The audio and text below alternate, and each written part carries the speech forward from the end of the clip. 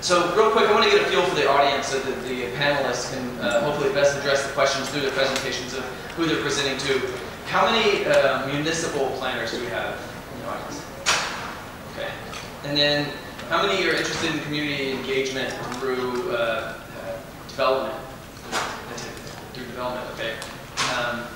Few. And what about just private sector planners that are, or architects that are just practicing community engagement through projects? Just private sector. Okay. So. And other. Any others? Anything else? What else is there? What do you guys think? What else is there? Community organizations. Community organizations. Nonprofit. Nonprofits. Academic. Academic. Always would have known. Yeah. And are there any pissed off community members here? Oh, we got to do better outreach. We failed. Okay, so we've got some exciting presentations. I'm going to let them go through this, and we'll open up for Q&A. We have about 15 minutes of Q&A. These are going to be 7-minute presentations. We encourage heckling. This is a lightning round. Heckling is... There you go. See? Highly encouraged. I was telling people prior to the session, I was like, we need to heckle the panel because it gets you like on your toes, and they should be hitting this really quickly, hitting all the highlights. Lightning round. This is a very rapid thing, and I'm eating into their time now. So with that, we're going to go ahead and kick it off, and Will is going to come up here and do a presentation about Eugene, Oregon, and the mapping process that they went through, their engagement process. Who is this guy? Okay, we have slides up here. So I'm Will Dowdy, and I'm an urban designer for the city of Eugene, Oregon. Am I supposed to get the slides up, or is that someone else? Is there anyone else? Is that me? That's you. Take responsibility. So,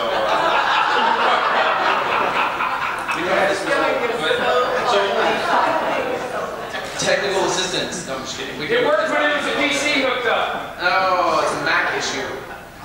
Hey, why do you have Tech Brothers? What's your Twitter username? What's your Twitter username? I don't have one. Oh, you don't? No. Okay. So follow Steve John instead of me. But what I'm going to do today is join a long list of venerable CNU presenters and try to present far too many slides in a single presentation. So if you all are with me, we will try to make history today. There you go. All right. Let's try. And there it is. History begins. It was. Yep. Okay. So we are talking about mapping value in Eugene, Oregon. Who here has heard Joe Minicozy speak or seen his stuff online or anything Joe Minicozy? Who's heard his name about a dozen times this week? So I'm going to talk about what happens when Joe Minicozy comes and speaks to your community and then he leaves. Or if you go here at a place like this. So there's Joe. So Joe came to our community a couple of years ago, and people came out of the session with their eyes like this. Oh my goodness, this is amazing. So the first thing we did is we put together a good team, because good teams, you need to combine technical expertise and you need to combine some vision and a little bit of everything. But the thing that Joe does that's he's famous for is the map. If you've seen this on blogs, you've seen this presentation. He does this map where he maps taxable value in cities. And you can see our downtown, and you can see our university. The downtown is the spot where all the colors are, and the university is the space right next to it.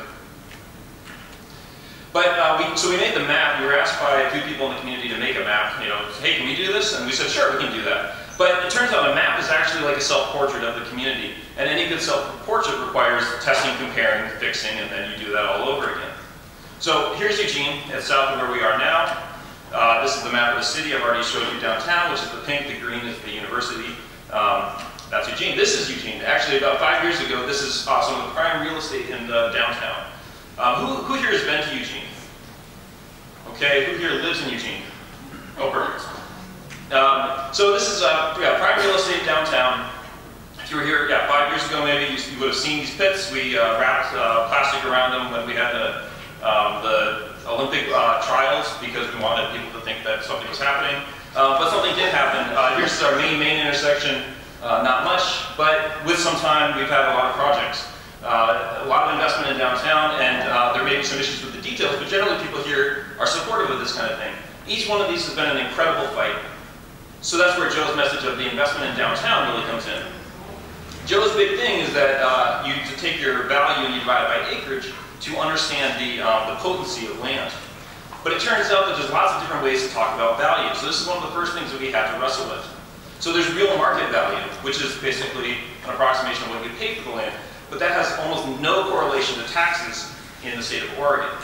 So there's assessed value, which has more to do with it. But the problem is that if you see up on the north side, there's the wastewater treatment facility. So every time we show this map to people, they say, oh, well, what's that big blue thing up there? We say, well, that's actually just where the sewage goes. And so this map didn't quite do the trick. This is taxable value, which is the map we ended up using, but again, one of the many kinds of value. Here's a comparison of taxable and assessed value. We'll just move on. Total taxes. The problem with taxes is that it has to do with what your taxing districts are. So you start to get some arbitrary bureaucratic things and rather than just the simple value. It gets even worse when you look at just what's giving money to the city. So we have all of these things. This is the fact that we have a lot of unincorporated land. All that yellow land is unincorporated, but basically still within the city. So there's a lot there. And actually, this is what our GIS analyst thought was a good metaphor to explain wrestling with the GIS data. So one of the issues that you come up with is you have vertical tax lots. So these are all condos within one parcel. How do you map this?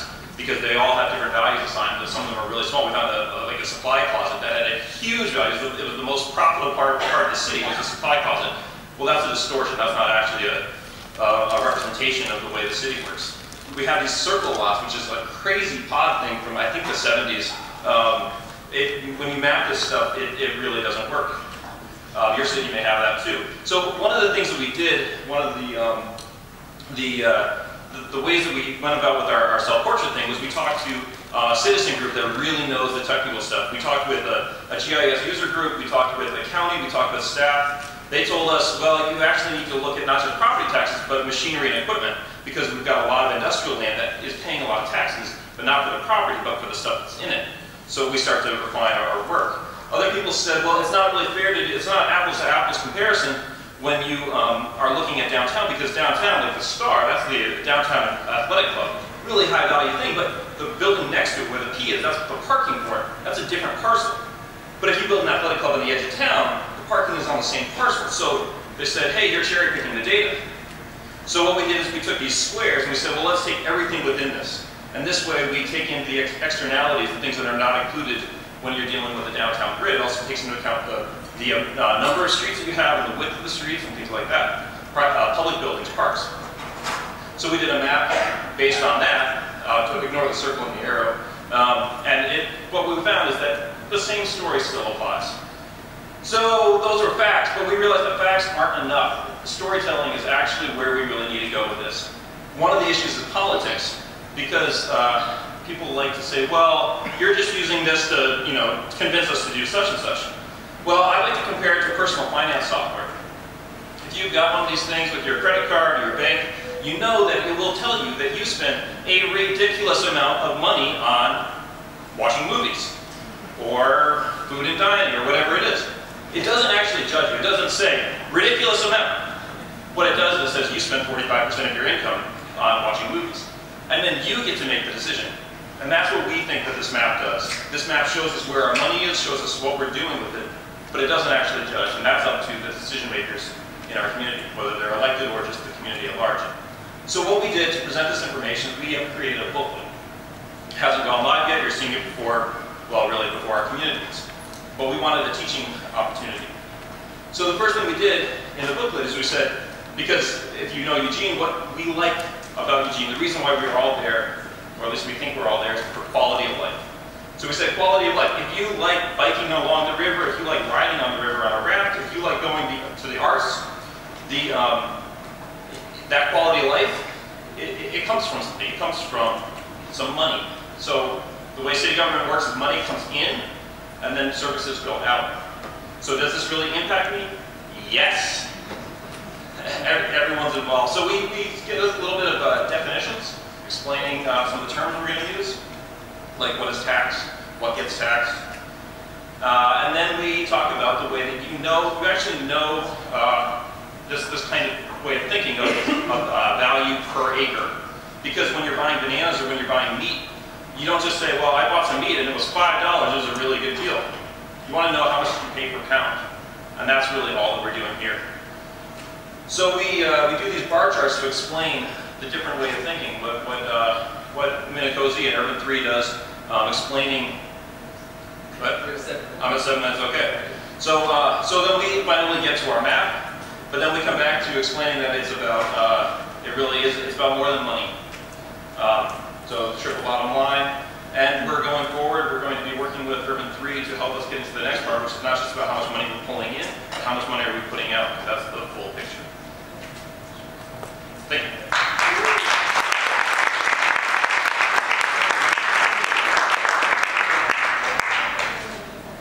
No.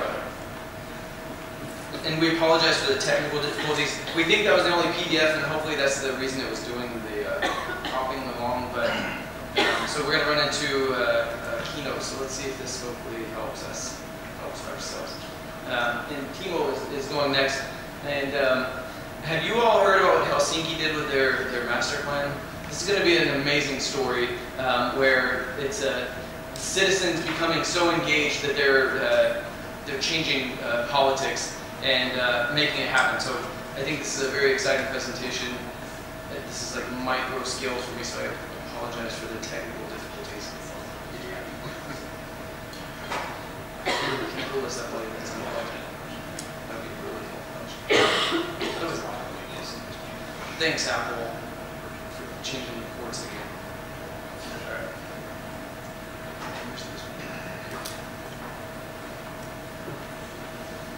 This PDF as well. Okay, we have one more PDF, but I think that that's what's costing us. But let's try this out.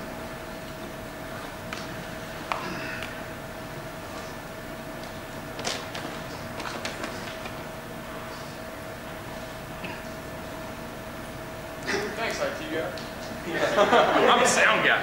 Thanks, sound guy. Hey, hello everyone, it's wonderful to be here, and I'm also excited to be probably the first Finn to take the floor at this CNU. So, my name is Timo Hanalén, and back home in Finland I work with urban policy, both professionally and as a grassroots urbanist. And today I'll share insights on one of the biggest grassroots projects I've been involved with, and that's hacking city planning by a do-it-yourself master plan. So the unfortunate reality in today's urban planning is that many zoning plans at all scales can be very abstract designs and following quite closed drafting processes. So very often it's very difficult for non-professionals or sometimes even professionals to have a meaningful discussion about them. This was also more or less the case in Helsinki when a couple of years ago the city started to work on their new master plan to accommodate 250,000 new residents. So what do you think? Easy to get a grip of what's in this plan? At least regular people are not going to get very excited about this. And that, I think, is a problem. Because for one, it creates a lot of confusion around any public participation points. Sorry, I'm not a native speaker. And secondly, and more importantly, it pushes people away from engaging into planning discussions at a time when we need it the most. In Helsinki, there's growing hunger for city-like living options and environments, to the extent that there's even a shortage of neighborhoods with an urban character, and I believe many of you can relate to that in your cities. And this entire gathering is a kind of manifestation of the fact that it's very difficult and slow getting this message incorporated into planning debates. And this was more or less the case also in Helsinki again, and at least until I and my friends decided to do something about it. So in the morning hours of a pre-Christmas party, we decided to put our brains together to begin working on a do-it-yourself zoning plan or set of zoning plans to kind of disrupt the status quo. So never underestimate the power of parties. And we call our informal group Urban Helsinki, and we're mostly young professionals with completing backgrounds in fields such as geography, architecture, transportation planning. And some of you may be thinking it's another all-male panel, but we tried to get some women join us as well. And anyways, the brightest idea we came up with was to create a parallel alternative plan, master plan to challenge Helsinki's official master planning process. And not just any kind of plan, we decided to do one that would act as a kind of true manifestation of the ideal urbanist city that way too often gets neglected. So content-wise, we decided to double the amount of future Helsinkians compared to the official plan. And we also introduced a denser development model that would simultaneously help save green spaces and also help make more vibrant neighborhoods. And content-wise, we wanted to make a plan that would evoke emotions. So we decided the best way to do that was to kind of build on the success and beauty of historic hand-drawn urban visions. They're very good and kind of easy to understand messages. They're quite simple. And with these basic principles, we then started working for 9 to 10 months in our free time on this project. And finally, about a month before the city came out with its own official plan, we launched this Pro Helsinki 2.0, the alternative master plan for Helsinki. And what happened next was far beyond our expectations. The plan went viral. The media made multiple stories on us. We were invited to share ideas with the city planning department, leading politicians, other key stakeholders, and at various grassroots events. So basically everybody felt like they needed to have their say on the plan. And I think ultimately our project to make noise about the urbanist agenda via a do-it-yourself master plan turned out to be a terrific idea because it provided a platform that pushed people to think and articulate whether they share our vision or some parts of it or want something completely different. And thus it got many fellow citizens engaged with sharing their ideas about future Helsinki. And perhaps more importantly, this proved to be the case among experts as well. So, for example, when Helsinki's politicians were deciding on the specifics of the official master plan, they also had our plan laid out on the negotiation table. It's a key point of reflection. So, I think with our Helsinki 2.0 plan, it's safe to say we managed to hack Helsinki city planning and make a little bit more room for better urbanism. And I hope our example will inspire you to do something similarly crazy in your city to help create change. And here are my contacts if you want to get in touch later on. I'm also going to be here throughout the conference. And you can find my blog at urbanfinland.com. So I write about Finnish planning and in English. So you're very welcome to read my plan.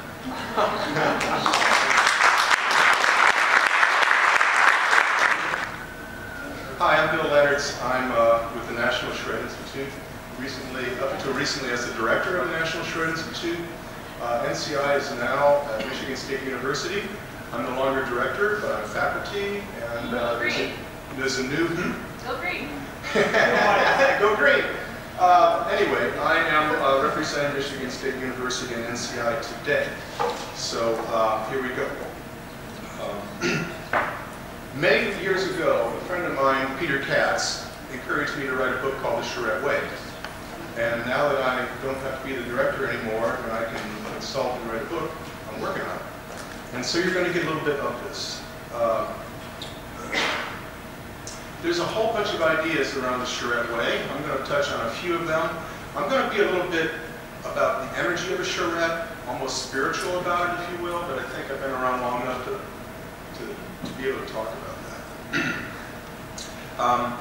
The learnings of the Charette Way come from 30 years of doing hundreds of charrettes by many people and learning what are the values that are put into action in a charrette in projects like this. How can we transform a situation through a charrette? How can we take, for instance, people who are at the end of their rope and acting like this? Could you have me let blue water there? Thank you. And how can you get people to work together? How can you change the way people work together? That's really what we're doing. And it started by designers. And I wanted to speak to probably the most important thing that the CNU can do. And that is use the design process. Oh, I see we're flashing again. Sorry. Using the design process as a way to engage people. And it started way back in the 1800s and then in the 40s. It's been going on for a long time. But it's this process of what I would call embedding people in the design process. That's what we do. At some point, we as designers recognized that we had a really powerful tool called design. And it was a powerful way to engage people energetically in a project. And it's got to do with creating these places, these charrettes, where this incredible design activity goes on. And it's like barn building. You know, the real purpose of barn building is community building, right? The barn is just a way to build a community. So how can you use a project to build community? Rule number one, the best charrettes are ones where people listen and empathize and understand the values of the people and the needs of the people who are affected and affect the outcome. Listening to people, give them a voice. And then number two is trust. So once you engage the people, you have to bring trust to it. Trust for everybody in the equation. And using design as the tool. So here you have a charrette moment where community members are engaging with a designer. It's a powerful way to change people's perceptions. Tactical urbanism. You don't have to draw, you can just go out and do it. That's another design opportunity. Doing it on the ground. This happened with Steve Coyle and the group in California years ago, right? You did this in a charrette. This was a charrette moment. So at NCI, we've looked at these levels of stakeholder involvement. There are always like about 3 levels. And the challenge that we have, whether you use a charrette or not, okay, this is basic public involvement. How do you get people happy with how they're involved, even though they're not involved in more than other people? Some people are involved more than others. How do you do that magic? And it has to do with feedback loops. So we're engaging people in a flow, a creative flow of design. People get engaged in a flow through feedback loops. And it's exciting. It's creative. One little story about feedback loops. I won't mention where this was. There's some new urbanists in the picture. But the man standing there in feedback loop number 1, with looking really worried, owns a piece of property in this area. And he's a church pastor. And his church just did the great thing of assembling all this property and turning it into a parking lot. Right? And the neighborhood is upset about it. But he says, but I got parking for my parishioners. Well, we're saying, come on in. Feedback loop number 1, and he's going, oh my God, this is bad. Right? And so our people start working on it. Feedback loop number 2, notice his body language is a little bit more open at this point. This is the second day. Okay, and we're doing our magic as designers. We're using design to say, what about this? Did you think about that? And our designer is saying, Jeff Farrow is saying, here's a win-win for you. So check out feedback loop number 3. Here's my card. Happy I can take this to my people. It takes at least 3 feedback loops to do this with people. In anything. I'm not talking, even when I'm working with my 15-year-old son. Okay? It's like, let's just start feedback number 1 on the all-night party. Okay? And feedback loop number 2, we'll discuss feedback loop number 3, maybe we're not going to the all-night party, right? So 3 feedback loops with people we've learned. But then extend that to the whole project. How do you run a project the way you run a charrette? More feedback loops. Not just the charrette, but the whole project. So it's an orchestration, it's a dance that you create with people, making sure they feel great about how they're involved in the flow, that they're involved with creativity. Final slide, latest thing we're doing This was created with Doug Farr for his new book. He's helped us think about other ways to do design process.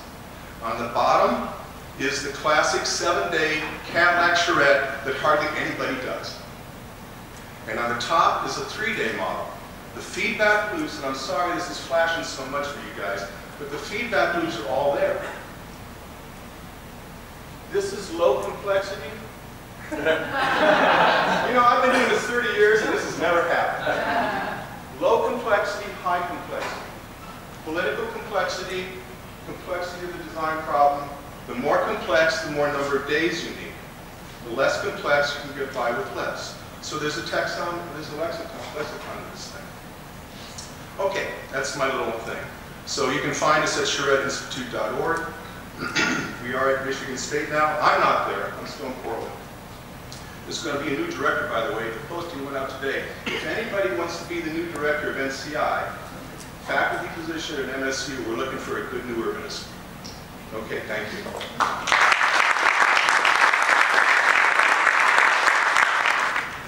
Okay, so my name is Margaret Wallace Brown. I am, first thing I'm going to tell you is that I prove that planners do exist in Houston, Texas. I know many of you have heard that they don't exist, but I'm living proof that we do have planners in Houston, Texas. I'm Deputy Director of the Planning and Development Department, and we have a couple open positions if people are interested. So a couple months ago, I had a brainstorm. I had a really brilliant idea. I wanted to come to this group and ask you all to have a brainstorming session with everybody in the group on what their best ideas for civic engagement was. I thought we could all share great ideas, bad things you should stay away from, what works, what doesn't work. We could record it, and then I could give it all back to you, and we could all go home with great information. Then I realized I had 7 minutes. So I couldn't do that. So what I resulted to, what I fell back on is, I've been doing this brainstorming with everybody here all week. I actually started it in Houston a couple days before I left Houston, but I've been asking many of you, and I know there's a couple people in the room that are actually on this video. So we've been doing brainstorming all week, and so what I'm going to show you is a video of people's best ideas that they shared with us, and then we can all learn from that, and then maybe we can continue the conversation on Twitter or on Facebook or something like that afterwards. So here we go. I'll let you cross your fingers.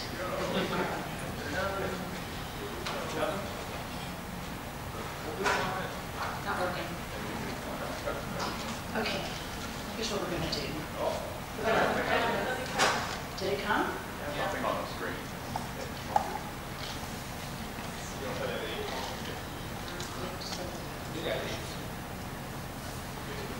All right.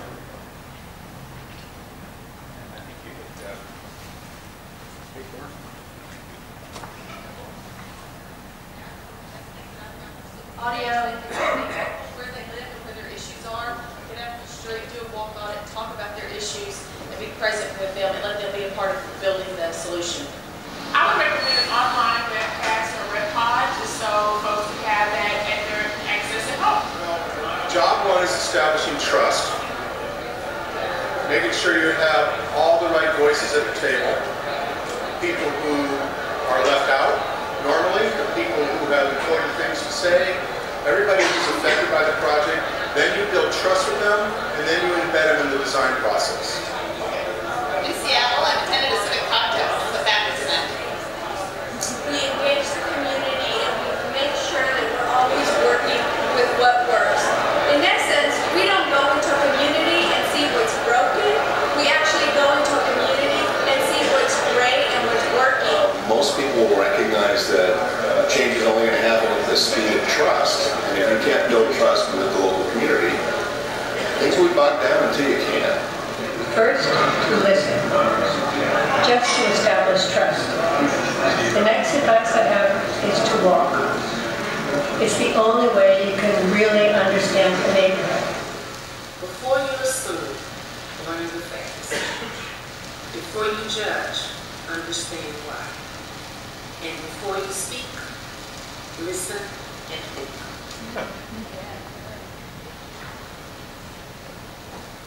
You can't talk about someone or at someone if you haven't spoken with someone. And when you do it, you have to do it on their turf, not your turf. Building community is about making sure that as many voices in the community are represented as absolutely possible. I think it's important in civic engagement to remember that when people get upset, it means they really care. We need to, for instance, get away from visual preference surveys and let people take their own photos of what they like, dislike, and how they are inspired by what they see. The one thing that's most important is listening to everyone. You can't pick anyone out, and everybody's idea and thoughts are important. I think the most important thing to do for community engagement as well an agency or a firm or whoever's doing it is to actually mean it, to not just do it in the pro forma, we have to do it sort of way, and to actually want to receive and act on people. And show that you mean it to the people that you're seeking feedback. And I think best practices to engage residents are to meet them on their home turf. Don't make them come to you, but you go to where they are and you make sure that you have, I can speak to them in their language. Transparency and a smile.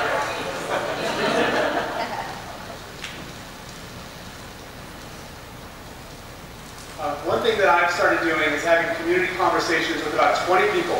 That feels like a level of conversation where everyone can participate, but no one's on the spot.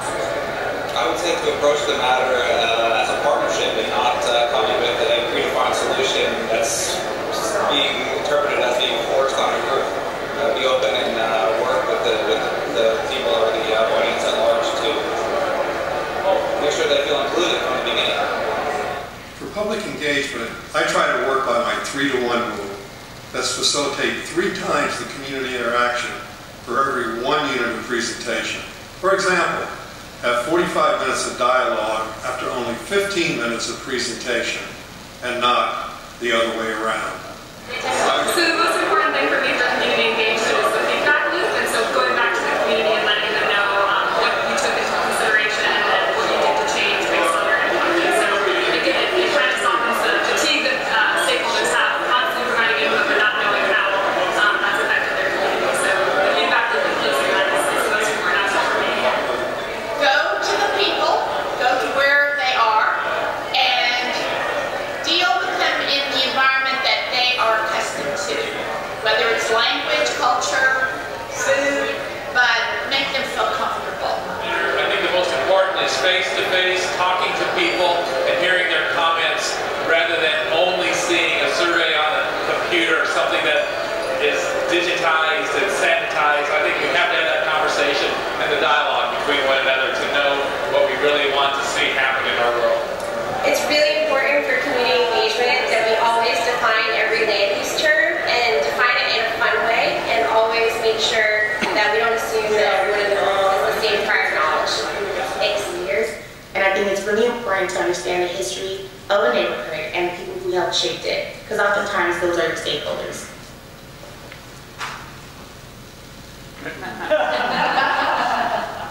Is exclusion of the grassroots people, and no matter how we give or try to get input and documents, it's like they never read them. They still move forward with what they want to do. So that's the first thing. My biggest advice is just don't use jargon. TOD, transcoordinated development. Explain it in a way that people can understand. It's the public meeting where I'm likely to get lynched by my neighbors. I'm not an authority on this topic, but you have to be respectful of the community. One of the ways to be respectful is don't over-engage them. If there's other work that's been done, tap into that work before you go to that. Okay, so that's where we go from. Okay, that's great. My name is Laura Clemens. I run my own company called Collaborative Communities. I founded my company because I was a pissed off community member. Right on, yeah, woo! So I am going to say some things that may come across as kind of insulting, relative to the experts that run charrettes out the wazoo, I think that you do a really shitty job most of the time. Even the ones that are highly successful that you walk around patting yourself on the back, most of the community, we don't know that it ever happened. And you think that you did a really good job of engaging us, and you think that you listened, and then you went back to your ivory tower in the sky, and we feel really left out. The most left out people are the ones that we're supposedly designing the cities for in the future. Who would those be? Children. Young people under the age of 18. How often are you asking people under the age of 18 what they want their city to look like? Are most of your charrettes filled with people over 50? Yes, they are, because who has extra time? People over 50. People under 18 have time too, but nobody thought to ask them. So I want to play a little audio file real quick for you guys. Let's start right at the beginning. What motivates you to be an activist in your community? Yeah, that's a very good question. I think it's seeing injustices around me and recognizing my privilege from a very young age that allowed me to see the contrast and try to work towards equalizing that out. When I was younger, I grew up in a very low-income household, but I was still doing better, and I felt like I was doing better than a lot of my peers, and I saw how they were treated unjustly through a system, not by any one individual. And as I got older and I could put words to that and I could work on actual topics that could change that, it really manifested into creating a space for other people to do the same thing. So can you remember the first time you found yourself getting involved in becoming an activist? Was there a particular cause or event? You know, I don't know about when I was little very much so, because I don't think I ever really had the chance. It was more like when I was in high school. I remember the first thing I ever volunteered for. I was advocating for the inclusion of complete streets in a competitive grant process for cap and trade funding. So it was to advocate that when they looked at the grantees who were asking for grant funding from the cap and trade money, that they included that the applicants had to have complete streets and transportation solutions for a lot of different people in their application. So I played that because what I hear a lot of times when I talk about engaging young people, it's done in to be honest, sort of a superficial way. We're gonna engage them, but they're too young to really know anything about what I do. I'm an expert, I've gone to college, I'm all very smart. I know more than the community members do. I have to teach them. You know, I'm going to hear their ideas, but then I'm going to process it because I can understand things. And at the end of the day, you know, I'm the expert and they're just regular people. And what I have found, I've been looking for a way to like hack the system, right? How do you decentralize power? If we're constantly in the same game of like who are the least engaged community members and how do they get access to driving the decisions of the future that are going to make the communities of their future, why don't we just hand control over to them? Really, like actually fully, not like I want to hear you and then I'm going to go to my office and I'm going to do things and I'm going to come back and show you what I've done. Like, no.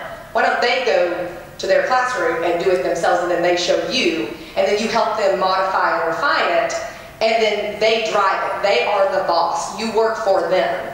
They are the ones actually doing the work themselves, and through so doing, they're learning how to be designers and architects and planners and economic development specialists and all of the things that we want to teach young people how to do. And they're getting invested in their communities. And this came to me because I lived through this. This is, in 2011, we had 67 tornadoes in Alabama that hit in one 24-hour period. It took out 80% of our state was a federally declared disaster zone. This is the tornado that ripped through, it started on the Mississippi state line and it stayed on the ground almost all the way to Georgia. It was 1.5 miles wide. They had to come up with a new name for tornadoes after this thing because it didn't fit any of the patterns, it didn't behave. It was called a supercell, just like Superstorm Sandy didn't behave because it was not a hurricane. They had to come up with a new lexicon because of what it did to us. I took these photographs. This is about 1 mile from my house. My neighbor and I just sat there watching this thing go by because we knew if it hit us, there was no hiding from it. Many of the tornadoes ripped grass out of the ground. There were no basements left. It killed 256 Alabamians that day. It killed over 1,000 people throughout the Southeast. It's the deadliest outbreak that has ever been documented anywhere in the world, and most of you probably have never heard about it. You don't want to have a disaster on a busy media cycle. The president assassinated Osama bin Laden 2 days after that, so we lost a lot of media coverage, all the trucks left, and so we didn't get a lot of help. So when it comes to the community engagement process that happened, AIA, we have a really strong AIA chapter, American Institute of Architects chapter in Alabama, and they did a really wonderful thing in trying to pull together a ROOT Act, which I, as a regular citizen, community member, had never heard of and didn't know what it was. And it's apparently, now that I've lived through it and I was one of the community members that got pulled in, I was sent to the National Charrette Institute. They came to town and they taught us, the locals, the regular people, what a charrette was and how we could run it ourselves and how we were going to be the subject matter experts. And they did, what you do is you get the community members to actually drive you teach the experts, like what is the history of your community, what's important to you, etc. This process was really successful in many ways, and AIA goes around the country and talks about how successful this ROOT Act program was, and it was successful in many ways. But it was missing a huge contingent, which was anyone under 50. And so I kept saying, hey guys, you know, I really think that you're missing out on young people. We really need to reach out to them. And they were like, yeah, we're really super engaging everybody. And I'm like, but you're not. So my sister reminded me when I was like super pissed that nobody would listen, like none of the experts would listen to me. And my sister was like, you know, you're a school teacher. You could just do it yourself. And I was like, oh yeah, that's right. I'm supposed to be the doer. So I did it myself with no money and no support or assistance from the city whatsoever, and really just pulling together the people that I knew that were like me and felt kind of pissed off about the situation as well. I did a writing assignment with this. I went to the school in the neighborhood that was affected. This is a historically impoverished, disinvested, poor black community. I know that's a shocking thing that there are communities of color that are hit by disasters on the daily. And I went to the English teachers and I put out a writing assignment with them, and I said, I want you to put this out to your students, and I don't actually care what their grammar or spelling is. And then they all are like, oh my God, no. And I said, I want to just get like genuine, honest feedback from the young people about, it said, do you want to change the world? Win this writing contest and I'll show you how. And because it turns out that young people really do want to have control over their destiny. And so we did this writing assignment, and the teachers collected like 60 essays, and I read through all of them, and that dictated what I was going to the experts that I would bring in, because they told me what they wanted their community to be. It was called My Pratt City, what I want my community to be. And I asked them the question, like, what would this city need to be for you to want to live here? What does it need to be for you to stay here for college or come back from college, etc.? And they told me. They had very clear ideas as to what they wanted built back first. They wanted the car wash to come back, which really surprised me because I was like, that's weird. It was kind of a dumpy car wash. And they're like, that's where every Sunday everybody in the neighborhood hangs out. That's where I get to see my friends, my family. That's where they fellowship after church, is at the car wash. So the car wash was a lot more than a car wash, and I wouldn't have known that. They know that. And they said, you know, cars drive too fast in front of the school. My little sister was almost hit by a car. I've almost been hit by a car. So I was like, I need a transportation engineer. Oh, I need somebody from economic development. So I let their essays drive the experts that I brought in. And then the next step was to find the experts. This took me about 2 weeks. I reached out to a bunch of people throughout the city that I knew. And I said, hey, I've heard of transportation engineering. Can you come and talk? You only have 5 minutes. And you have to talk at a 5th grade level, and the transportation engineers were like, we can't do that. And I was like, that's why nobody knows what you do. So I found a transportation engineer that could. I've got an economic development person. They came in, they got their 10 minutes to speak. The young people got to ask them questions. It was very messy and sloppy in the beginning because the young people have never been put in a position of power. And I hijacked a lot of this from Martin Luther King Jr. I'm from Birmingham, Alabama, so the civil rights movement is deeply entrenched in what I think that Dr. King did a lot of great things. And one of the things that he did is put the very young children, pull them out of school and put them on the front lines of the marches. And what it did is it put a much different face to the disparity of what is happening, the impact of what is happening. And so the politics in Birmingham are so terrible that there was not going to be a lot of action from adults because the mayor had gotten in a fist fight with a city council member from this neighborhood, and then he wasn't going to let any money go into it.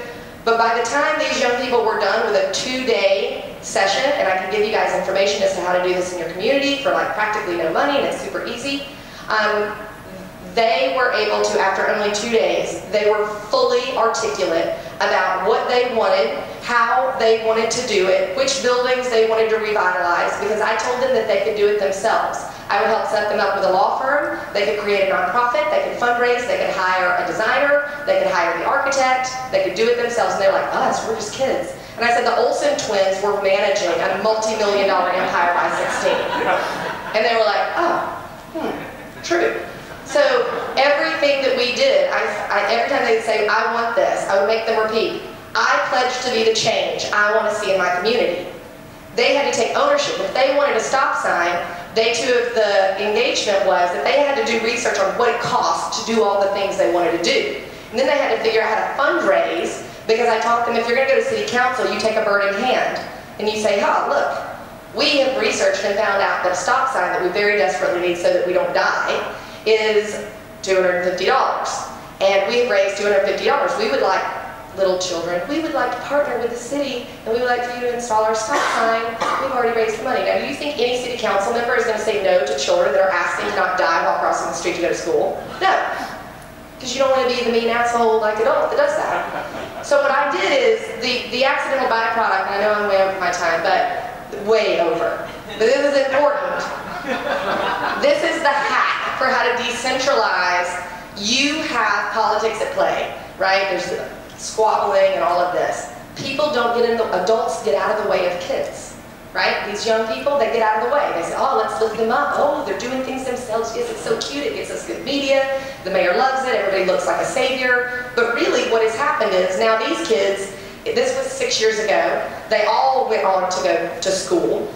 One of the young men, this young man right here, he keeps in touch with me. He has now, it took him about 2 years after this, he started his own fund to fund other young people to get into college, right? They're starting their own foundations.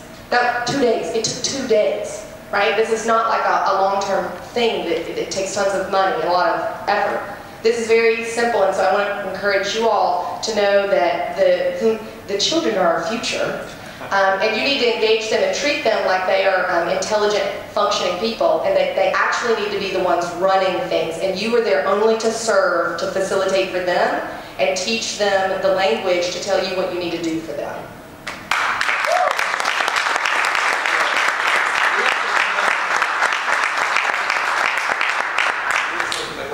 We have time for Q&A. So we got change agents hitting it from all perspectives. We have experts from the NCI, Shred Institute, and a municipal planner that shows how to do it in the city. So with that, we're going to open it up to questions for the panel, and we can pass the mic around so that everyone can hear the question.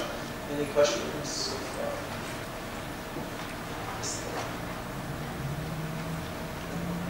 So I 100% agree with you about involving young people, and as a planner who runs Shreds, it's something that I've also prioritized.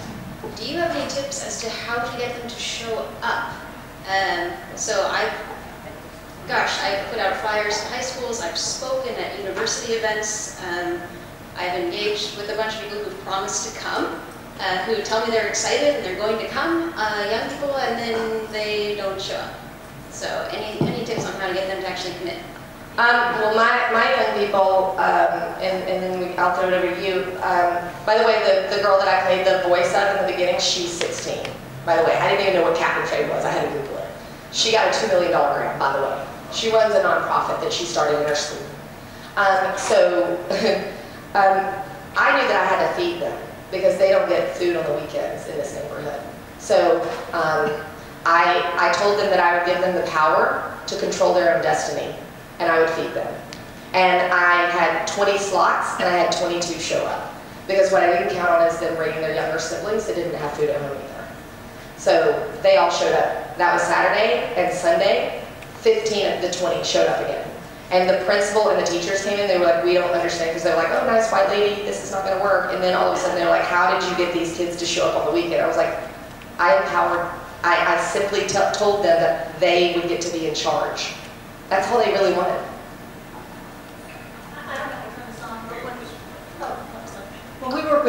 kids. We often work with them younger than that, like in the middle school age, so they're not driving. What we'll do is we'll do tandem events with their parents. So the parents come and say, but pizza, definitely pizza, food, donuts, you name it, whatever you think will work in the food department. But also, because we are working with people who are limited means, and so we feed their parents, and we do some tandem exercises with them, and then the kids go home and talk to their parents about it, and then we do feedback loops and things like that also with that group. So it's building a relationship. It's all about building a relationship. She's a teacher. So you connect with teachers, make it a project. Ask the teacher ahead of time if it can be a project. And then what's nice, what she said, is that they do the project and then they come, however you do it, but if they come to the public meeting, then the parents come along because they go where the kids are.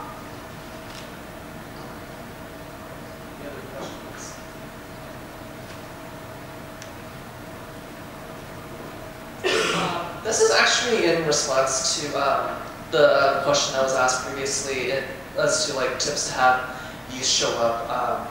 Based on my experience volunteering in high school with a number of social justice organizations in San Francisco, one thing I found interesting that got a lot of youth involved was they tended to have icebreakers in the beginning, so that way all the youth in the room would feel comfortable with one another. Of course, feed them as well, and of course, definitely take the time to get to know them. If they like playing video games, play video games with them.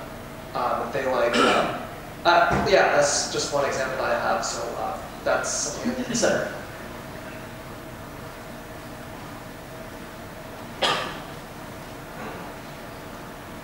Hi, I have a question for all of you, and it's about follow-up and accountability. So often you see charrettes happening, and it's all great, and everybody has great ideas, and then you hear nothing, and then a site plan comes out, and 10 years later there are different people living there, or in the room, and different developers working on the project. So what have you guys done to actually keep people engaged that participated, and incorporate new voices as you have more of a transient population coming in and out, and then keeping the people accountable, whether that's the government or developers or a combination of both?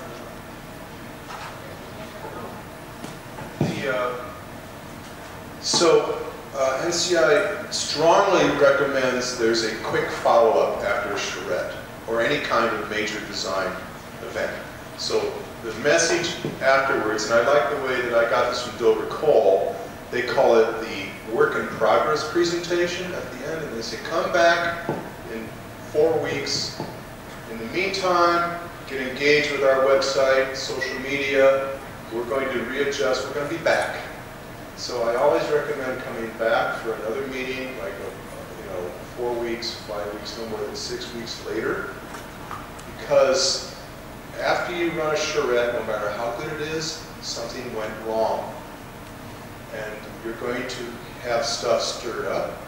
And what's great about coming back pretty quickly is you can deal with that stuff pretty quickly. So that's just one idea. There's a whole bunch of other ideas. That's one. Use your committees. The worst thing is dead air.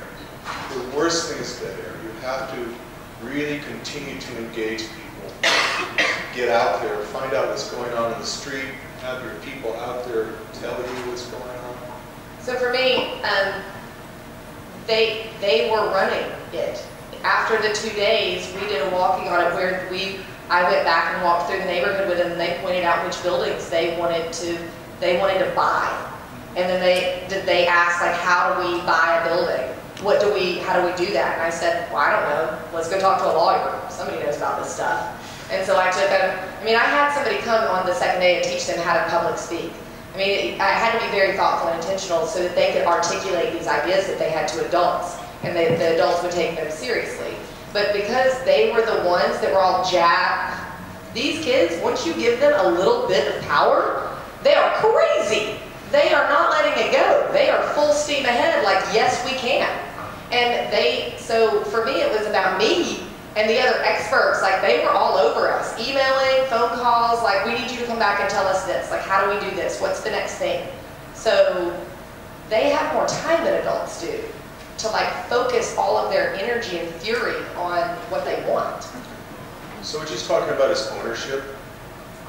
Co-ownership is what we're really looking for.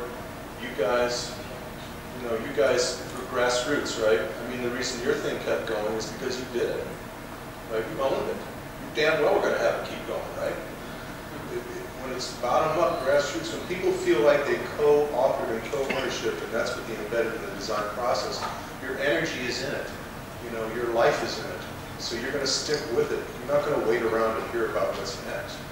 When you say embed them in the design process, you're not just talking, I don't think you're just talking about the design that's on paper. You're also embed them in the design of the program so that if, you know, we're kicking off a new program in Houston called Complete Communities.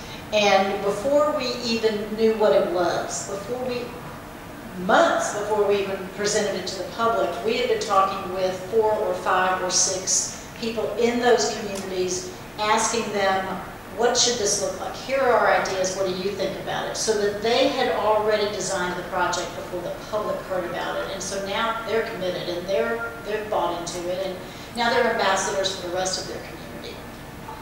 I'll just add to that. I want to just reiterate what Bill said earlier about tactical urbanism being a really powerful opportunity.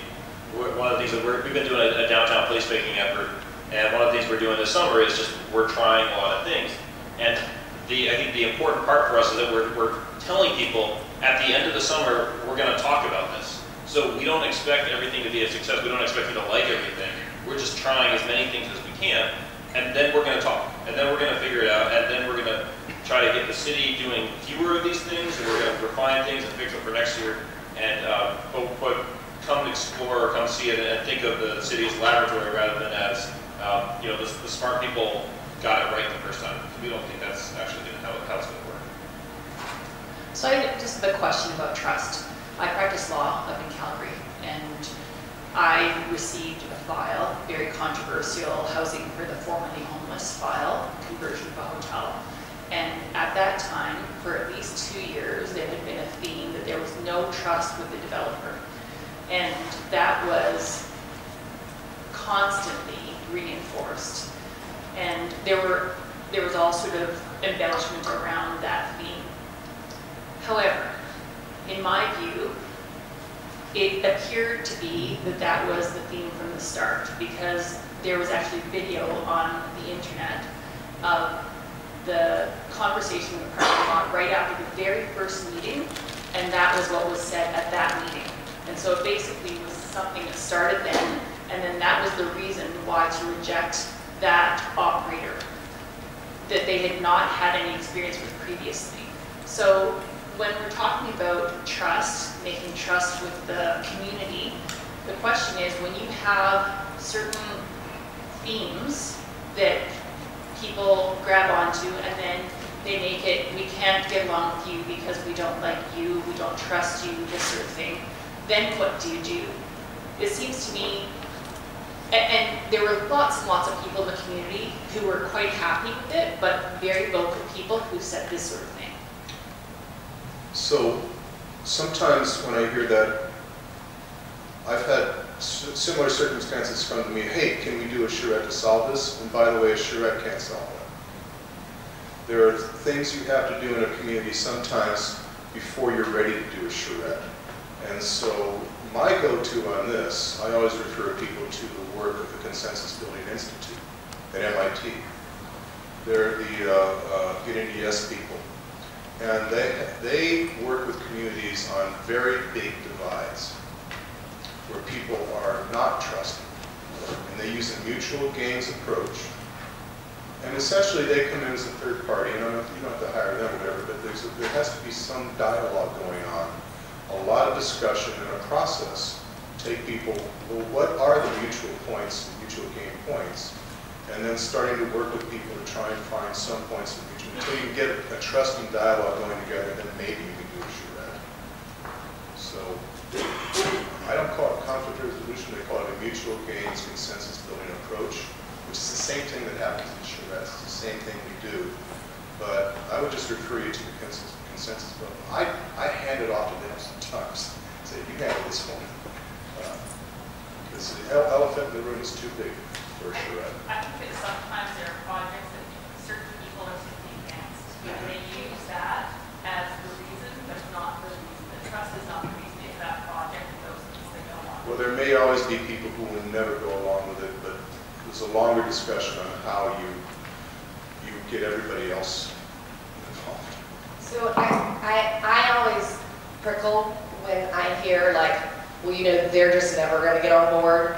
It's so condescending and dismissive of us. Like, we have real reasons that we're unhappy.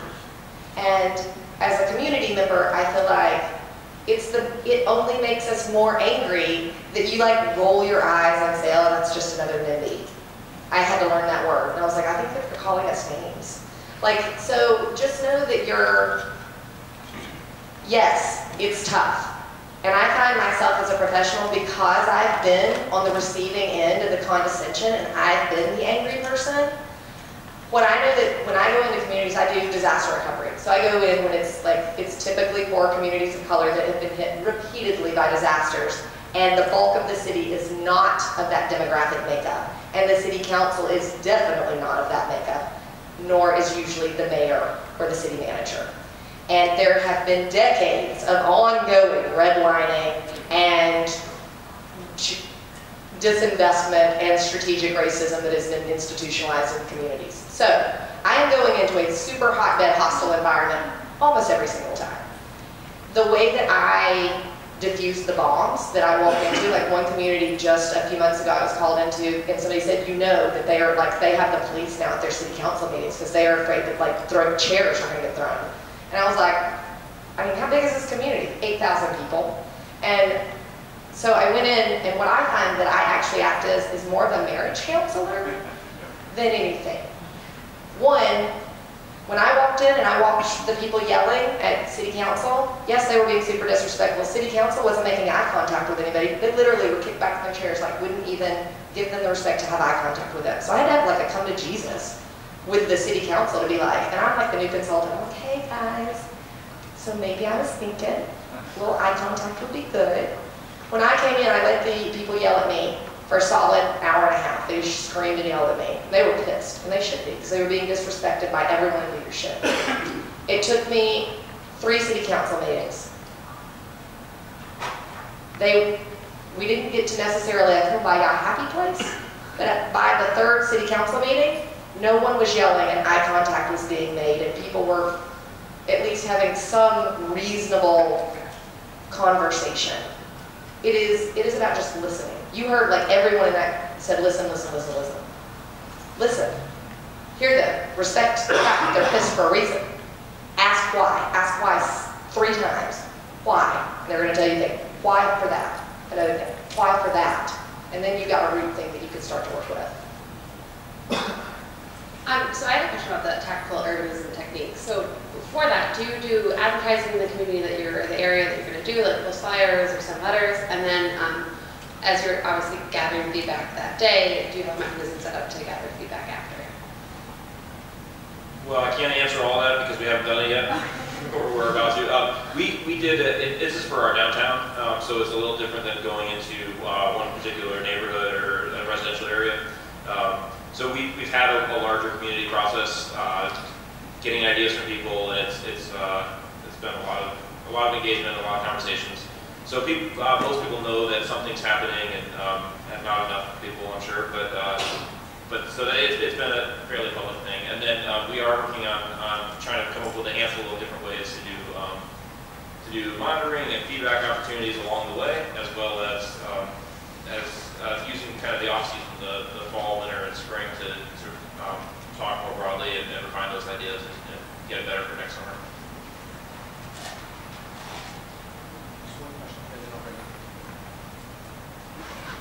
Thank you. This is just kind of follow up on the conversation we're having about not everyone is going to get on board with a particular idea or process or program. Sometimes I work for a local government, District of Columbia, and the community gives us pushback in no uncertain terms. If it's a project that they don't support, we know firsthand, okay, we don't support this.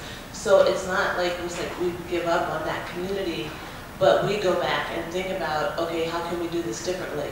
Or how can we get buy-in from the community on a project? What kind of design or what kind of, what negotiations, what will it take? But the number one factor is trust. We have 8 wards in our city, and I'm in the African American community. It's called East of the River, Ward 7 and Ward 8. The trust is the main thing. I have to go to community meetings. I have to go to their homes. I have to go to the churches. They know me. So if there's a project that's controversial, the city may not be able to develop that particular project, but it will make the city leaders go back and rethink how that project could be a better project. We don't know everything, and it takes a lot sometimes for local government agencies to realize they don't know everything. But the community does. They live there. They're on the front line. They're dealing with whatever the issue is on a daily basis. So trust absolutely is the number one thing. And number 2 is we don't know as a government everything. So we do need to go back and rethink how we do business. Good point. And we're almost out of time. We've got a few more questions here. Mine's just more of a comment about the trust issue being tricky if there's no structure that gives power to people at the community level. I live in New York City. We have community boards. They have no power. It's advisory. People who volunteer for them are treated with contempt. Like, why would you waste your time? It's advisory. City planning is just going to do what they want anyway. So the lack of power creates a structure of furious NIMBYism everywhere. People are just so angry because they have no way to actually control their built environment. So I think maybe some cities have a little more structure at the board level or at community level where there is real decision-making authority, where you do work for. Maybe nobody does in the whole country, but I'm sure somebody must.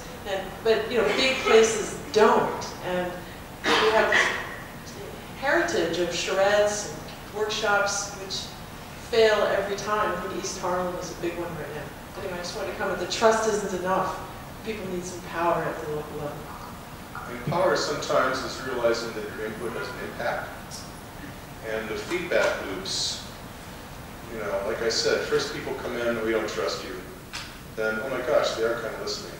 And then, okay. And then, so it's the listening and it's the feedback to show them you're listening. To show them that their ideas do land somewhere and are heard. That people need to be listened to. They're people. We're in the midst of developing a design guidelines process for our historic districts in a specific area of Houston that's got a lot of development going on. And it's an area that the young folks are moving in and want to change, want the historic character, but they want the historic character with 5,000 square foot houses. And the old folks are, clawing onto those little 1,800 square foot shacks that anyway, and what we've done, we have a consultant that's working with us, and she takes every single question at every single meeting, and she gets an answer for it, whether it has anything to do with her job or not, whether it's just a complaint, she'll respond, and we publish it all, we send it out in mail, we make sure that every single person's question is answered, and they're all answered with, did I answer your question, or can I help you in some other way? And often we get third and fourth questions back from those people. You actually publish the question and the specific answer? Yes. Instead of just aggregating them? Each question gets published and each answer gets published. And it's a big old thing on our website. We post it, we do a lot of things to it. And so this last picture that I pulled up here, and you talk about power. This is a picture of the mayor standing back and letting the young people, I think the next one is him. I love this because this is him handing the microphone to a 16-year-old to speak so that he can listen. And this was very symbolic, and it actually meant something because this was the first of many times that they stood and adults listened. And it made a difference. And it made a difference in those 20 young people that there are 6 of them that really held on to this. That 6 out of 20, that's a pretty high success rate for 6 of them to go forth and change the way that they engage and that they want to run for elected office and that they want to become a developer in their neighborhood that they're from. They don't want to run off to Austin. Now they have a vision for what they want their neighborhood to be. And this was really impressive for them to see that they were being seen as the experts. And again, the adults started to step back and be like, we're not touching this for sabotage. We're gonna do whatever is necessary. And so there does have to be a shift in power, a real one. And I think that there's a way to create that. This is a great way to wrap up the conversation. So thank you all panelists. You all have some incredible expertise, and oftentimes the path to the project is more important than the outcome of the project in the community size. And so there's a great group of people up here. I want to just point out one more time that Helsinki spent hundreds of thousands of dollars creating a comp plan, and this group that, what did you guys call yourselves? Urban Helsinki went and went around the process, circumvented it, and created a plan that was so much better. The city adopted the plan that was done by the community, a comprehensive master plan. And that is impressive.